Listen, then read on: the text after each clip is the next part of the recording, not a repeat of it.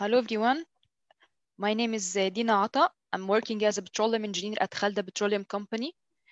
I'm your moderator today. I want to welcome all of you today, and I want to welcome Youssef today, our session presenter. Let me introduce him to you.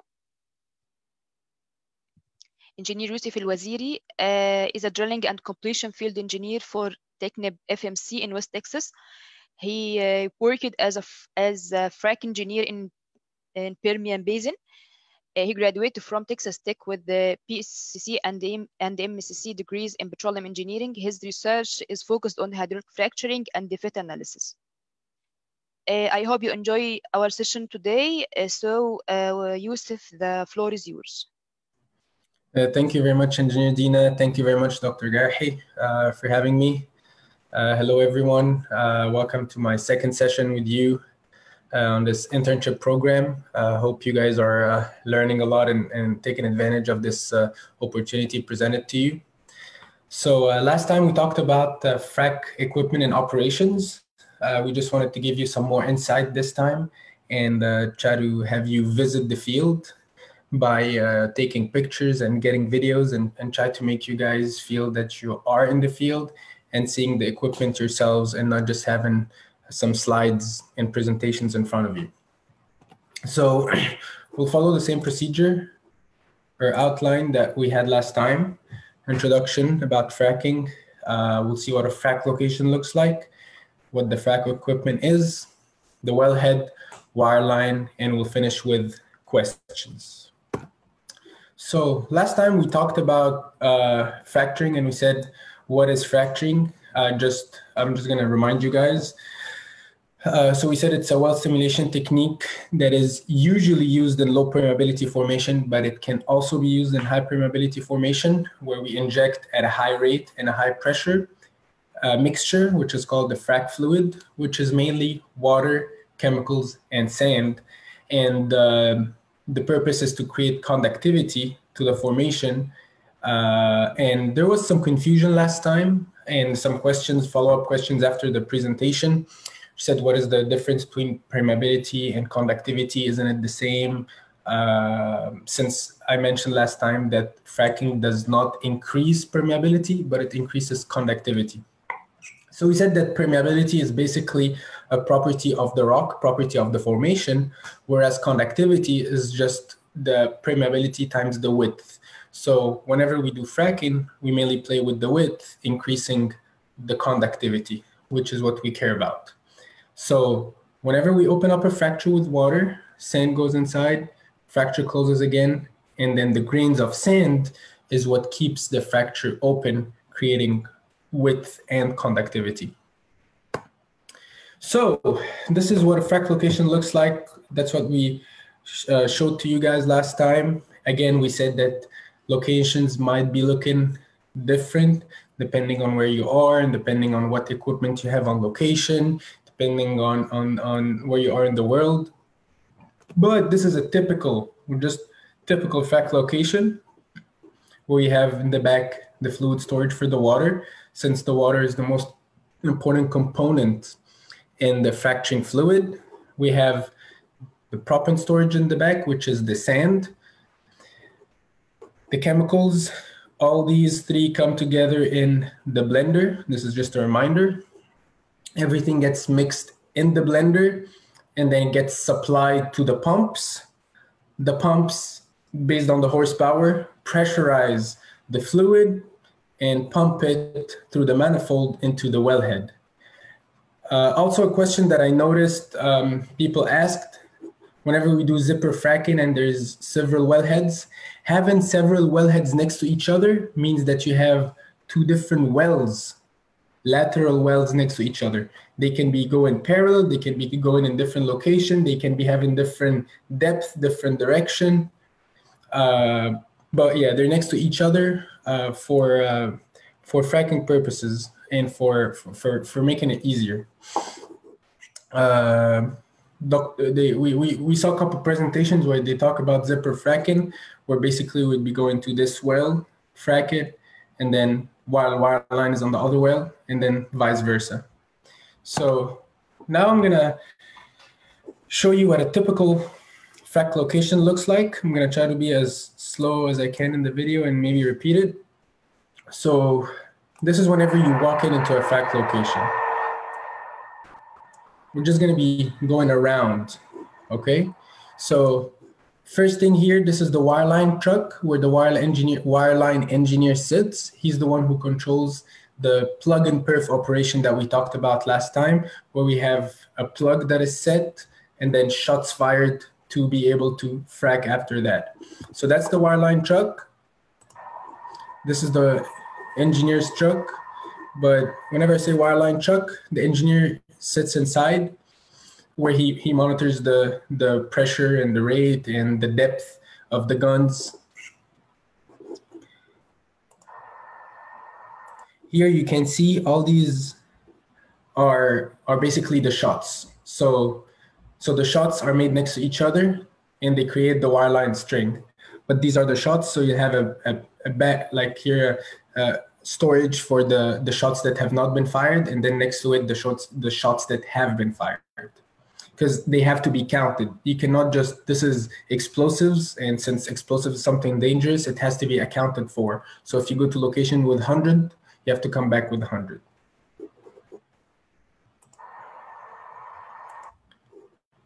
These are the wellheads. As you can see, this is wireline.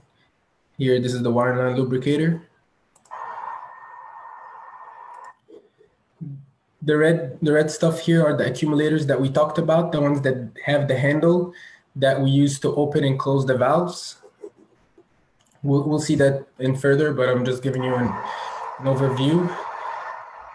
This is the data van that we talked about last time, where all the computers are, the pump operator is, the company man sits, the supervisor sits, the frac engineer sit. Everything is in this trailer where everyone sits and controls everything outside and monitor everything that is outside. So here's the data van.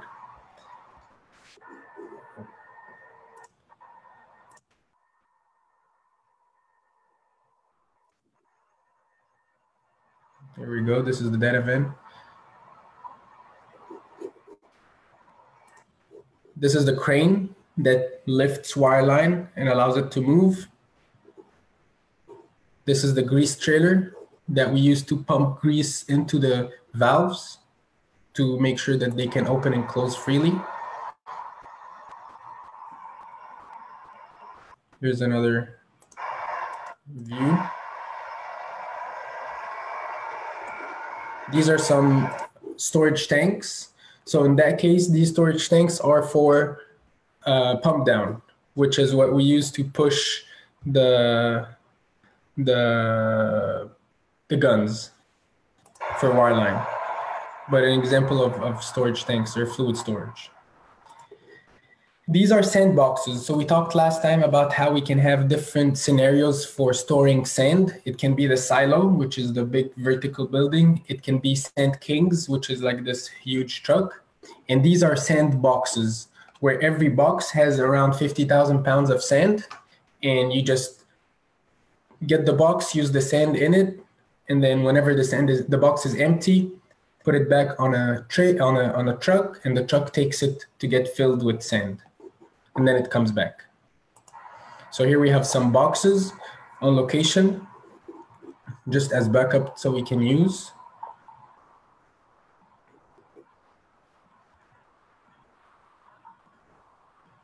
Here you go. See a lot of them, since we use approximately 300,000 pounds of sand per stage. Oh, let's back up a little bit.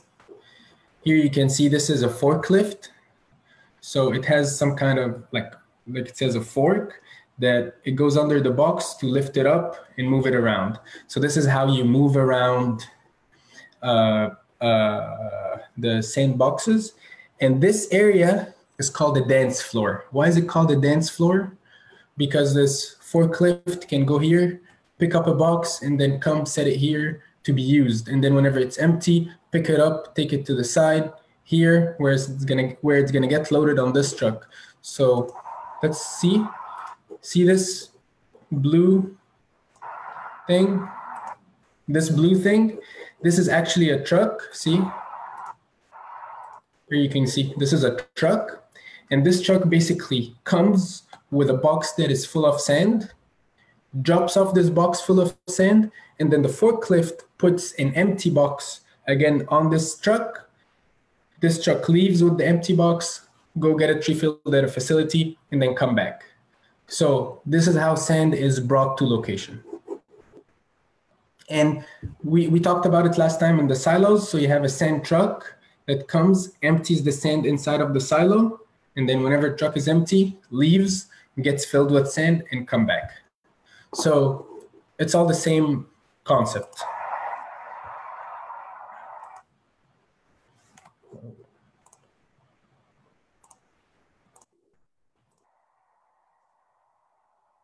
So again, we're just going around location.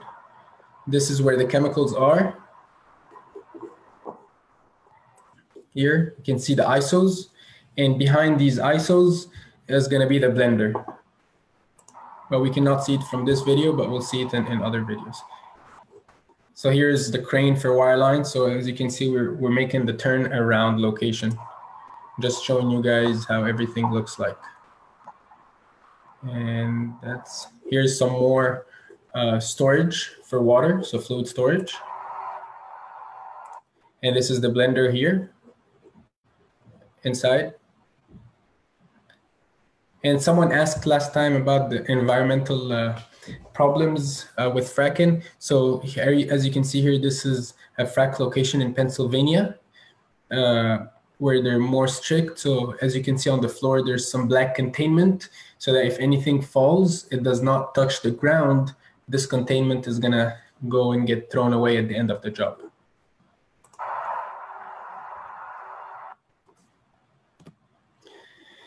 So let's start with the iron.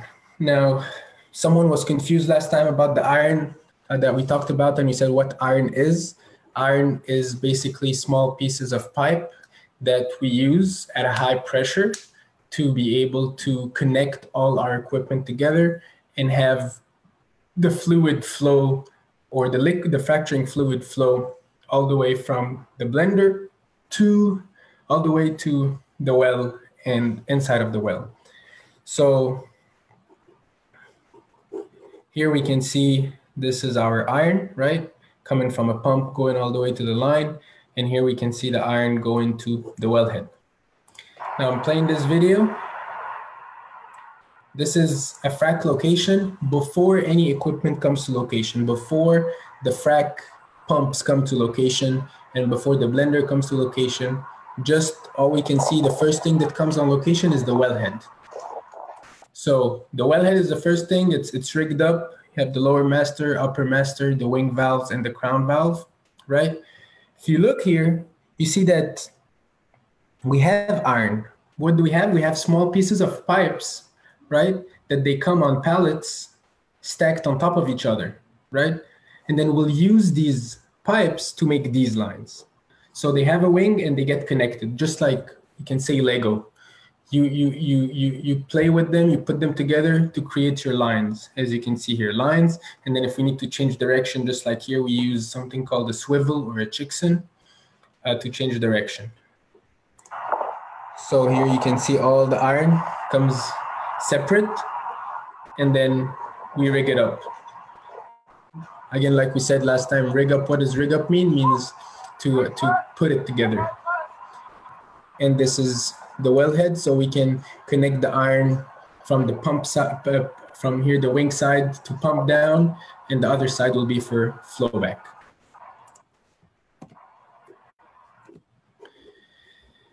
Here's the swivels that we talked about that we can use to change direction. Here is, we talked last time about the ground valve or the wheel valve and the check valve. Let's see first the wheel valve.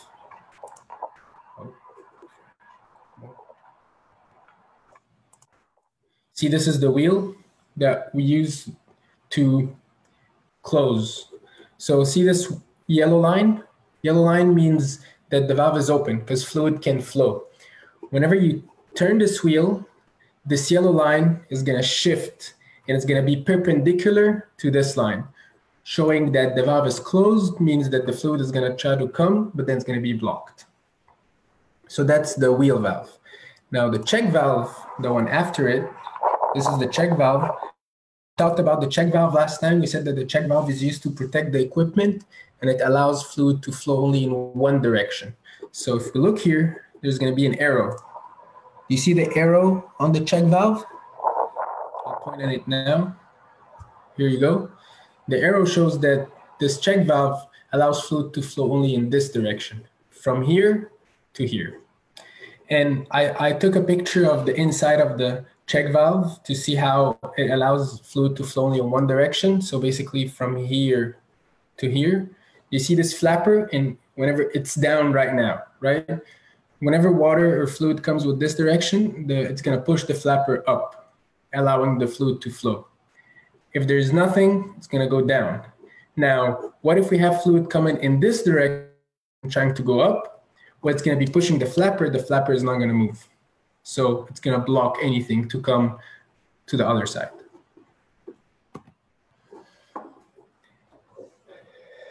Hoses now.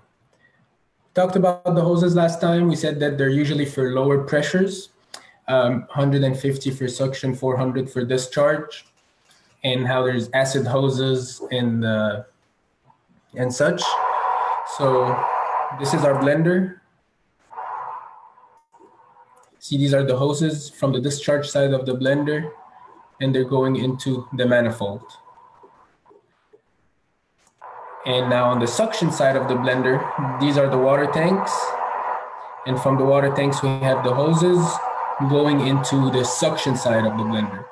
So the suction side of the blender is connected to the water tanks. This is where it sucks water and then it gets mixed into the tub and then gets discharged on this side.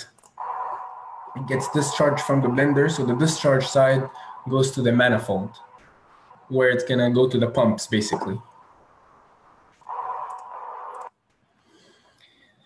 So now that we talked about the iron and the hoses, we can start talking about the fluid storage. I think we saw what fluid storage is. These are these containers.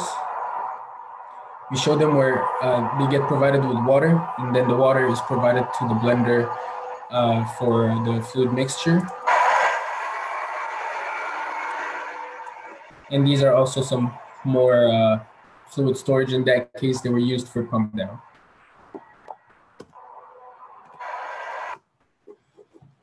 Chemicals. Now the chemicals, we said that might be different ways of storing chemicals. So if you remember, we said there's a C10. The C10 is the truck where we have chemicals on it, and we use pumps, different kinds of pumps. And that was a question on the last quiz. What pumps can we use? So we have different types of pumps, and the pumps pump chemicals through these lines, and it's going to go straight to the tub of the blender. And here's also the totes. So we said the totes, which contain approximately 300 or 330 gallons of chemical, right? And they're also connected to a pump and it goes to the blender. Another type of chemical that we didn't talk about last time, and I want to mention now, is diesel. So as you can see, this is a diesel container on location, and it has line going through it. Basically, how do all the equipment work? Mostly, all the frac pumps, and I said mostly, work with diesel. So you need diesel to make the pumps work. There's some newer or different equipment or electric fleets that work with electricity, but most of the equipment work with diesel. So we have here how we have a diesel tank located on location, and it's elevated for safety reasons. And then through the lines, diesel goes to every single pump to supply diesel to the pumps. These are the totes, right, that we talked about, and I'll show you how. So you notice that the video is loud. That's actually not even as loud as it is because the pumps are not working here. I'm inside of the red zone. I cannot be inside of the red zone whenever they're pumping. By red zone is basically any area where there's pressure. For safety reasons, you cannot be in an area where you have pressure around you. So whenever even the pumps are running, it's even more loud. But try to focus here. You can see here, these are the totes, and you have lines coming out from the totes, right? And these lines go inside of the blender. You see this line and this line. These are all hoses, chemical hoses that go inside of the tub of the blender.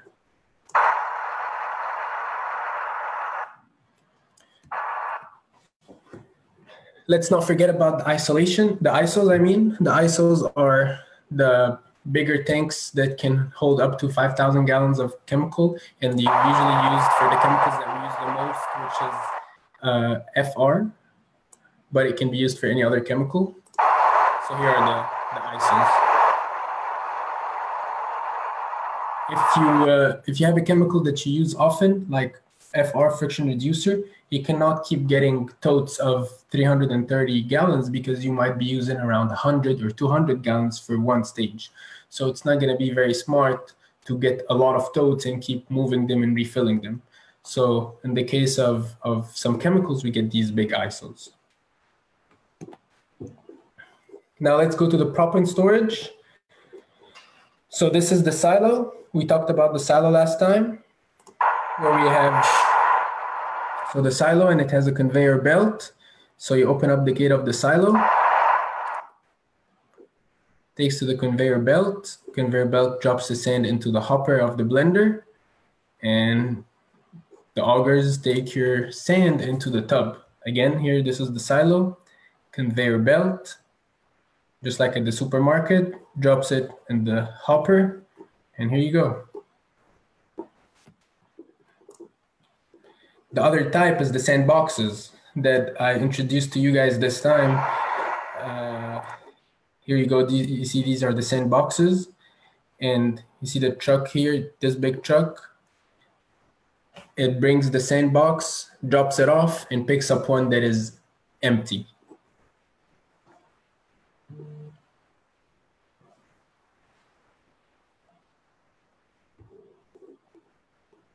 Here you go.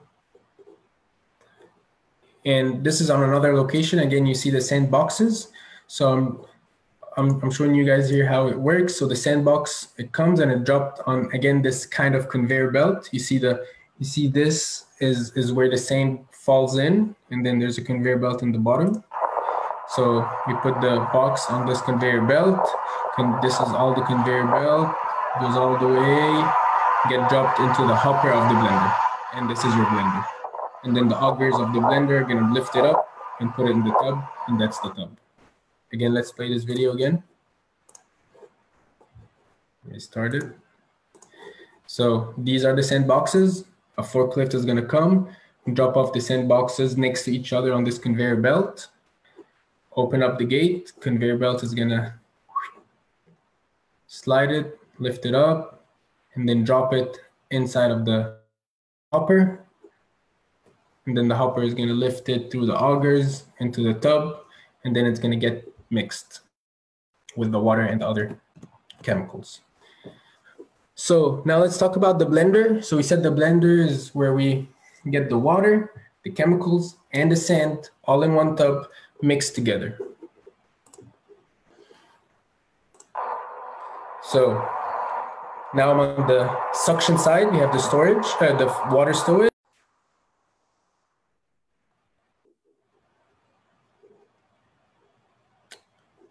Okay, it says the recording has stopped, but I believe you guys can hear me. So Dina or Dr. Ahmed, if there's any problems, please let me know. So now the pumps. Let's talk about the pumps. So we said that what's important for the fracturing fluid is to be pressurized to reach a specific rate and a specific pressure, right? So we use pumps for that. So here we're seeing the pumps.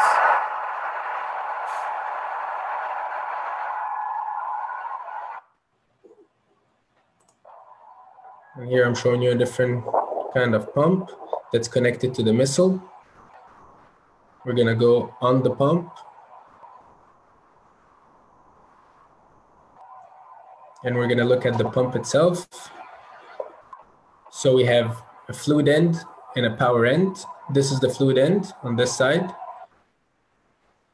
And this is the power end.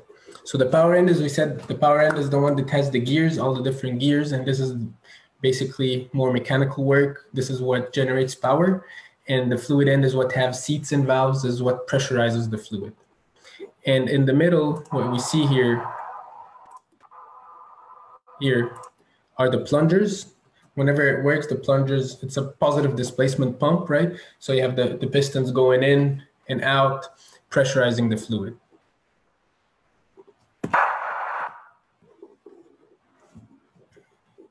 Here, this is again the manifold, right? And this is a hose, which means that it's low pressure, because we said low pressure hose, high pressure is iron. So we have a hose.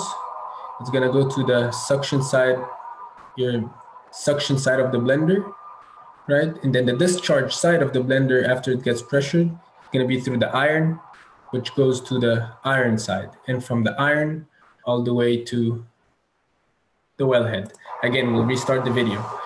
The bottom side is the low pressure. It's gonna go through a hose. So fracturing fluid is gonna go through a hose, and from the hose, it's gonna go here to the suction side. So low pressure, it's gonna go inside, get pressurized inside of the fluid end. And then whenever it's pressurized, it's gonna come out from this iron side. Now, since it's high pressure, it cannot go into into a hose anymore. It has to be through iron, right? So it's gonna come out, go through the iron, all the way to the manifold here, the top of the manifold. Again, it's iron, and it's gonna go straight to the wellhead.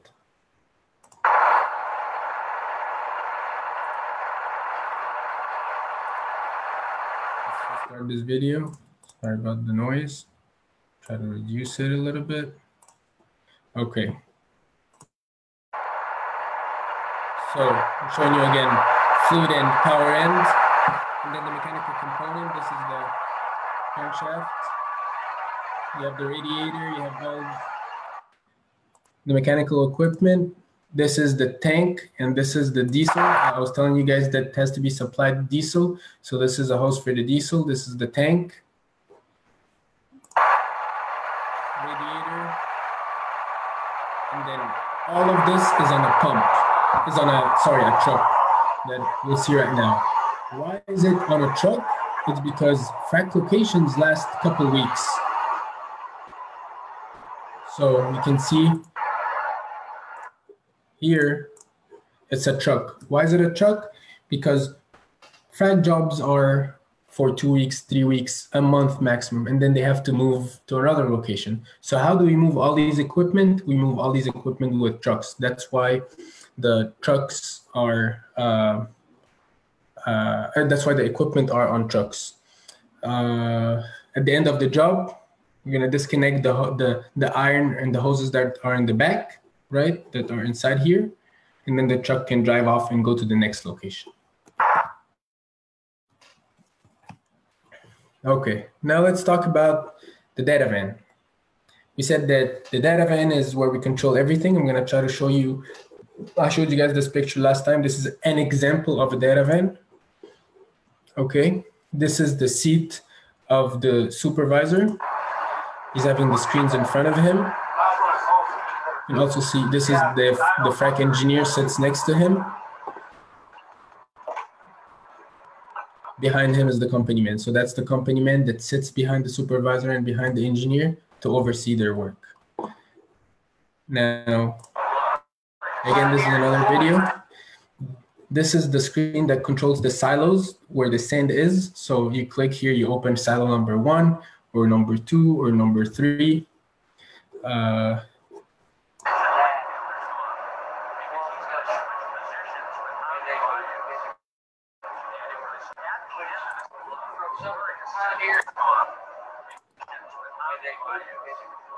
Okay, here's another screen where you can see it says discharge pressure. See, we're at 80.9 barrels per minute.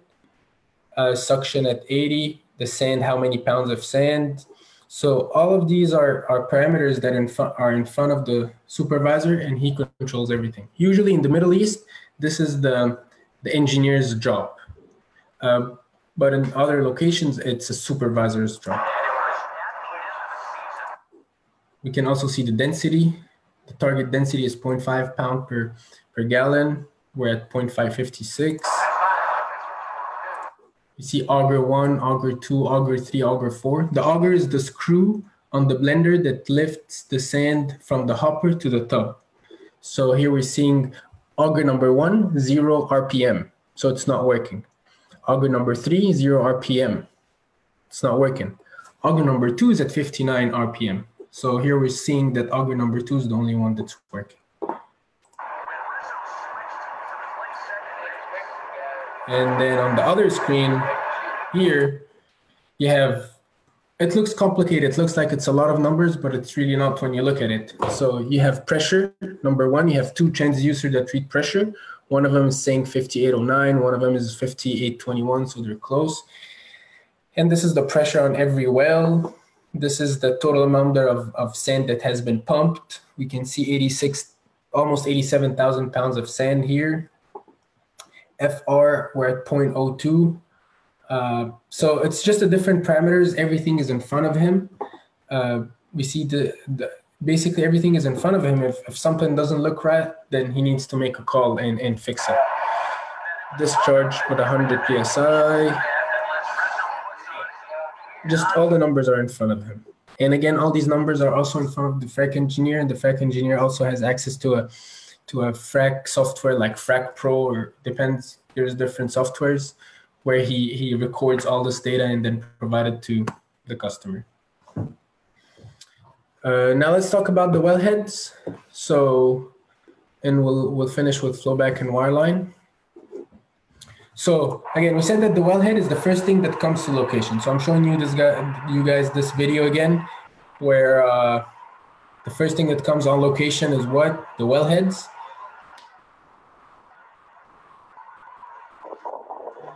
Again, there's some iron that needs to be connected.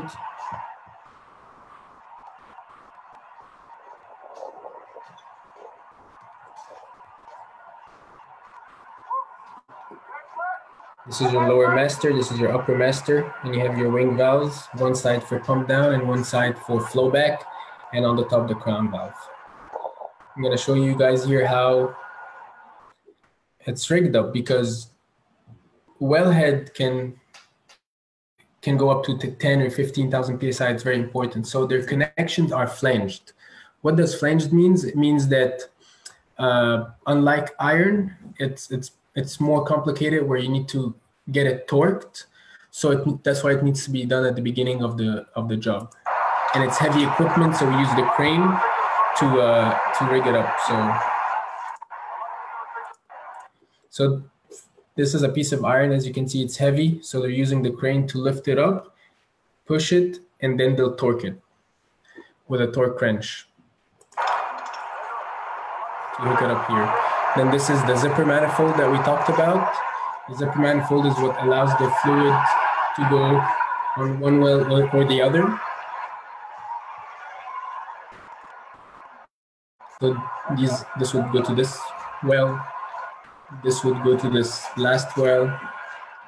And again, this is still not ready. It's getting rigged up on location. So I wanted to show you guys how it comes to location and then the end product. And this is a top view. This is the crown valve. These are the wing valves. And you'll see now that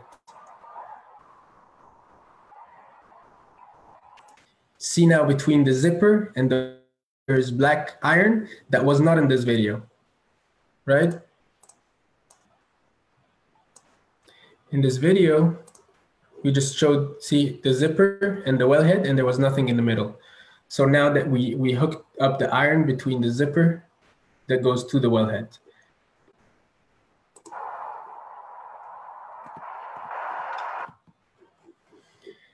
So what's the point again of the zipper? Is to allow fluid to flow in the desired wellhead. So we can see here one leg, a second leg, a third, a fourth. So if we want fluid to go to this well, we would close all the other valves, open these two valves, and then flow from the pumps. It's going to flow here through this side and go to this wellhead. Obviously, the connection in the middle is missing, but it's still getting rigged up. Now, if you want fluid to flow on this well, so we'd close the two valves here, the two valves here, the valves at the back, and open these two, and that's how fluid is going to go to this well. And that's how we do zipper fracturing. Try to take a close-up of these valves. So here you go. You see, if you want fluid to flow to this well, you open up these two valves, and fluid's going to go to this well.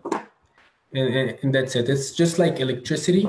Whenever you have electricity in parallel and you have like parallel electricity and you want this side to, this light bulb to open but not the others, you open the switch, right? That's how it is in parallel. Same thing here. Now, a very good question. Someone asked last time, how do you control or how do you open and close the valves of the wellhead from far away? Is it manual or hydraulic? We said that some of them are manual and they have a wheel that we turn, and some of them are. These are the hydraulic ones. So the hydraulic ones can be operated by an accumulator. See, for example, it says upper master. So it's controlled the upper master. It's closed and open.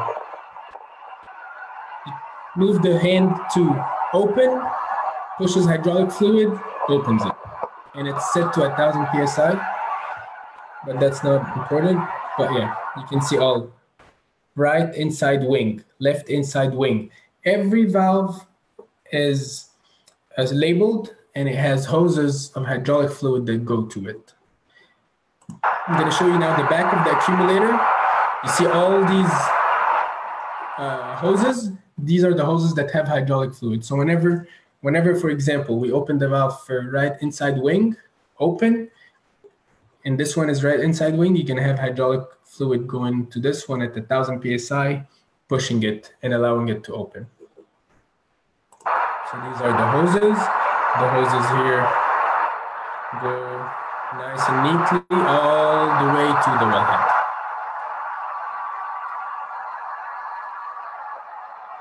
Here. All these are hydraulic hoses. This is what allows you to control every valve from outside. Now let's go to flow control, which is flow back. Now what happens if we want to flow the well and clean out the well or get the sand out of the well or whatever, or the plug? So this is the flowback wing. It's connected to the flowback iron, and the flowback iron is going to go straight either to the pit. The pit is man-made, right? Or we have some flowback tanks too, depends on the location. So here is the iron coming from the flowback wing, going all here. Oh yeah, here is the flowback system. You can see this is a choke. This is how you control your flow. Let's say you're getting 100 barrels a minute or whatever, and you want to decrease the flow going to the pit. You turn this choke, and basically it's a needle that if it goes in, basically it closes the flow all the way, and if it goes out all the way, it allows the flow all the way. So that's how you control your flow. With a series of valves here, the choke.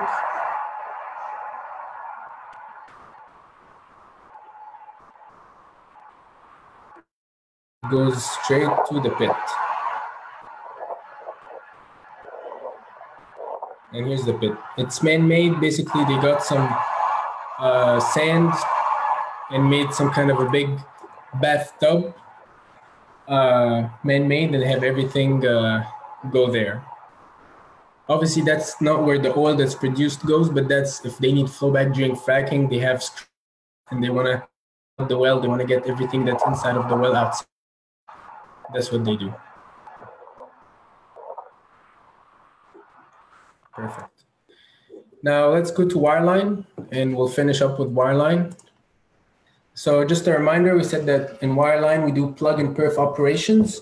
So where we set a plug and then shot perfs and then come outside, get another plug and other shots, set a plug, get the perfs and so on. So here you can see, this is the wireline string. It's already ready. On the bottom, we're gonna see the plug. Here, this is the plug, and these are the shots. Through the crane, it's gonna get lifted up into the wireline lubricator. There you go. It's going up into the wireline lubricator right now. This is your plug. And then whenever it goes inside of the lubricator, the crane operator moves the wireline lubricator to put it on the desired well. So here you go, you see the crane operator, just a regular crane, and he's moving the whole string, and then he's gonna set it on the desired well.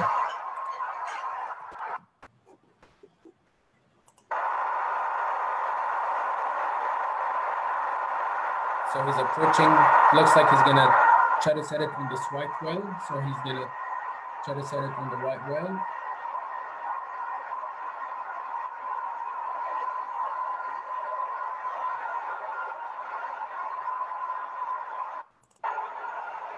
Here it's going inside.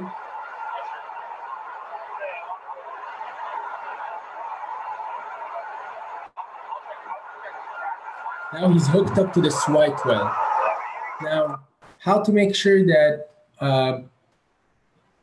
because again, it's gonna be at a high pressure, how to make sure that it's locked and it's not gonna, no fluid's gonna come out. So it needs to get locked. Again, this is a TechnipFMC equipment. It's called SPE.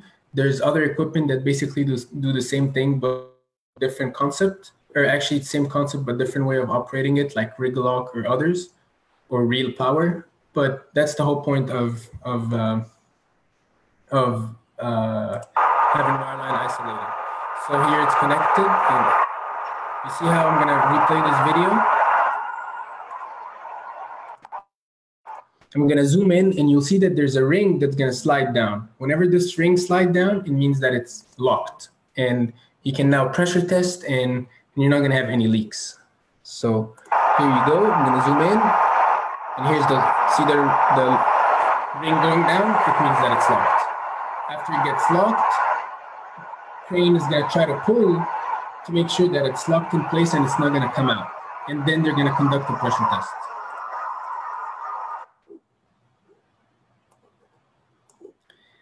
And then whenever the wireline stage is done, the gun comes back and they lower the gun down. So you can see they're lowering down the gun from the wireline lubricator. The shots are already shot. And if we look here, we're not gonna see a plug anymore. The plug is downhole. There's no more plug. And the shots, the company man comes and looks at the shots and makes sure that the shots are gone.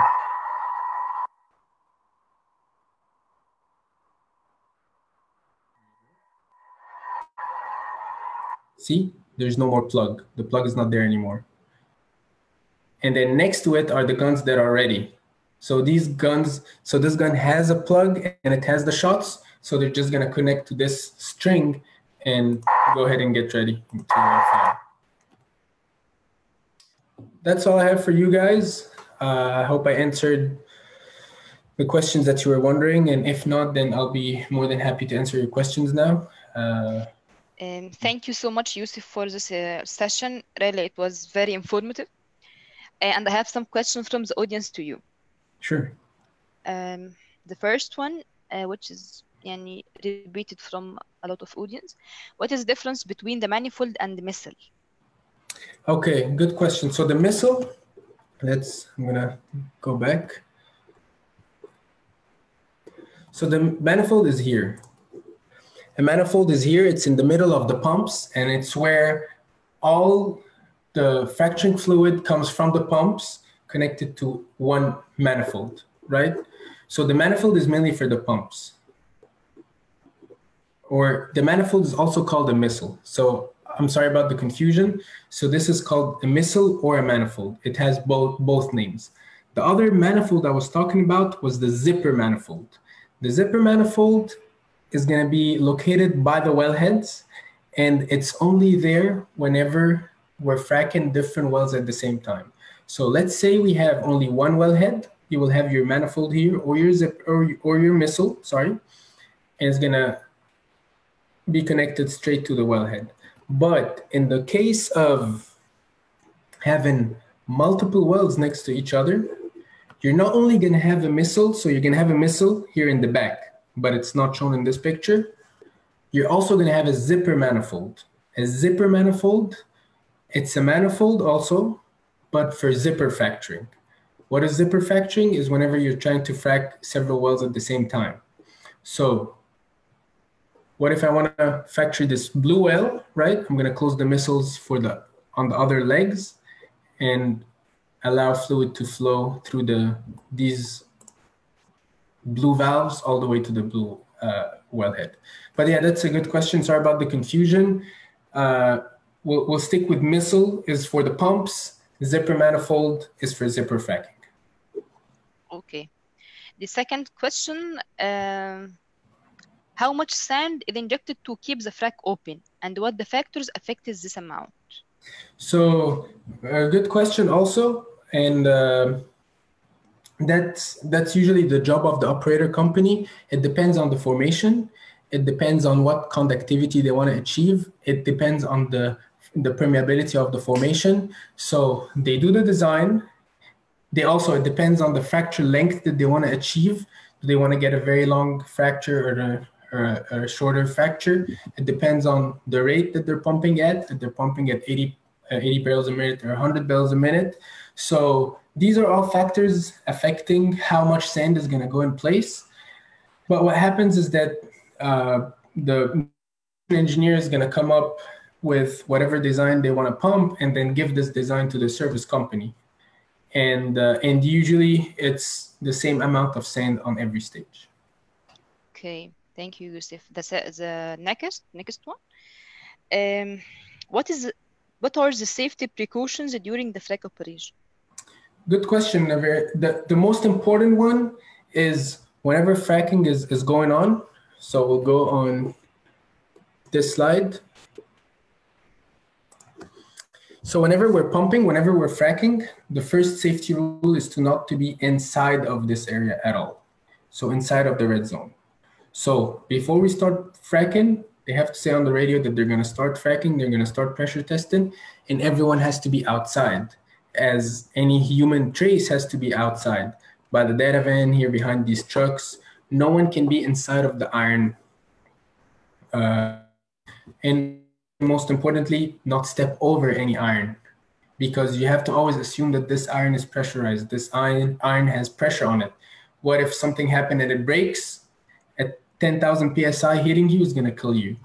So that's the most important rule. The second most important rule is communication. Make sure that you're always in communication with all the other parties around you, because you have fracking company, you have chemical company, you have water transfer company, you have wireline company. So the second most important rule is communication. Make sure that you're in communication with all the other parties. Okay, thank you. The next one. What happened to the fluid after completing of the job? It just waste or reused? So whenever you pump, it doesn't come back, right? It comes back during flowback. So during flowback operations, you'll see whenever we saw here that whenever we flow back, we're going to have a lot of fluid coming back, and most of this fluid is water, and a lot of this fluid is used again for fracking operation. So whenever you're fracking, you can be using fresh water, but you can also be used produced water. So this is going to be produced water. It has to be treated somehow. You have to use some chemicals. Operators actually hire companies to treat produced waters, and the produced water can be used again in fracking operations. Okay. The next one. Is there be any situation when propellant get lost in the formation? Does it happen in real? So obviously there's no way to know where the propant exactly goes, right? But that's the point of doing wireline plug and perf, is that whenever you're perforating one specific area, you're only allowing this fluid or this propant and this fracturing fluid to go in this specific area, right? If you're having fluid going anywhere else, it means you have a problem in your casing. You have a leak in your casing, and you'll definitely see that real quickly because there's transducer on the casing, and whenever you read the pressure on the casing, if you're seeing any leaks or any pressure on the casing, it means that you have a problem on the casing, and that's a cementing problem most probably, or your casing broke and you need another casing. But yeah, that's the whole point of plug and perf, is that you're only allowing the sand to go in this specific interval. Okay. The next one, in frac location, if there is any color coding and what each color means. Perfect. That's so color coding is just to make it easier. It's not always used, but I'll show here a picture. So, for example, here we used colors for the wells: blue well, red well, white well. This is orange. This is just a yellow valve. But yeah, we're coding just to make sure that, because if a well has a number, you can get confused. People in the field can get confused. So it's just easier to say, hey, a blue well. Let's frag the blue well. Let's close all the valves and just open the blue wells. And based on that, also you'll notice that the accumulators have colors. Here it's purple. So purple means for the purple well. So that's the only use of colors, is just to make it easier and to avoid any mistakes. For example, closing a wrong valve, which is a huge problem, because if you close a wrong valve, you might cut wire line. And if you cut wire line, you're going to lose the guns downhole, which is very expensive to retrieve. So it's for safety and to make it easy. Okay. The next one, is the wellhead used in the frac jobs different than the one used in the normal production? Is the what, sorry? The wellhead used in the frac job. Yeah. It is different from the one used in the normal operation or in the normal production operation. No, it's not actually. So it is exactly the same ones. But for example, for frac operations, let me get a picture where we can see. Yeah. So for example, in frac jobs, we need a lot of valves. But for example, for whenever we're after drilling, we only use the lower master valve. So the lower master valve is there during drilling and stays there after that. The other ones are rental valves. They're the same, but again, what's the point of paying for them whenever frac operation is done? So as soon as frac operation is done, we nipple them down or rig them down, take them back to the yard, and leave only the valves that are needed. Since again, we always need a double barrier only. So we just leave 2 valves for double barrier and take everything back to the shop. But yeah, it is the exact same valve. Youssef, I think they mean the frac head. They are talking about the frac head. So I'm talking about maybe he mean the frac head. Maybe the frac head. The frac valves, yes. No, I mean the frac head. All the head together. Oh, yeah. So it would be different, yeah. Different in the pressure rating, I think, or something else. Well, I mean, usually for drilling, you don't need 15K, for example, but for frac, you need up to 15K. So again, that's why it's all rental equipment. So if you need a 15K valve, you'd rent a 15K valve just for the 2 weeks of fracking, and then that's it. Okay. We have a lot of questions, but we don't have a time. Yani. So thank you so much, Youssef, for this presentation. I hope all audience enjoyed it. I'm personally enjoyed it so much. Yani. Thanks so much, Youssef, and all of our audience. Thank you very much, Dr. Gahi, and thank you for all the participants. And I wish you guys the best of luck. Thank you. Goodbye. Bye. Bye.